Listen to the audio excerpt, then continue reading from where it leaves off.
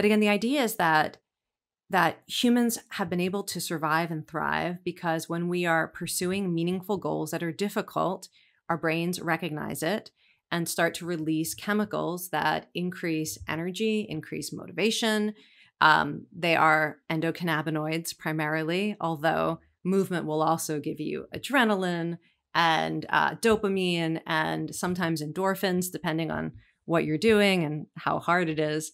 But endocannabinoids are this class of brain chemicals that, if you ask someone, what does a runner's high feel like, or what does an exercise high feel like, they'll talk about two different sort of streams. One is all the negative stuff in your head and your body that gets quieter. Physical pain, fatigue, stress, worry, self-doubt, all of that, anger, that becomes quieter. So you start to feel this kind of calm, and all the discomfort in your body, that's starting to quiet down.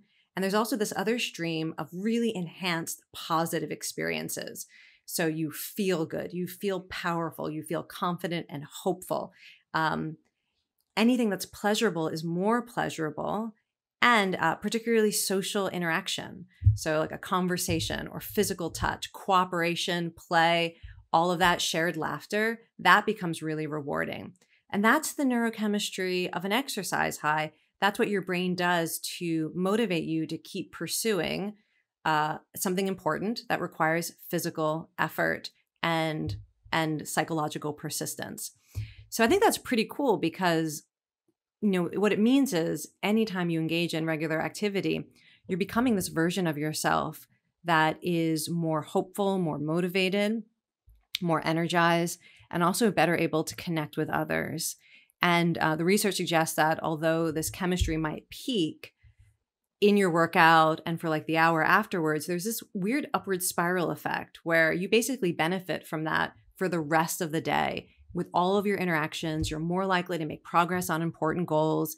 Things that are really stressful are less likely to take a toll on your well-being. This is one of the reasons, by the way, why I exercise first thing in the morning, even though you heard me say how much I hate getting out of bed in the morning. I would have, if I were like training for the Olympics, I definitely would be like trying to time my training for when I have peak energy and focus and it's not 6 a.m.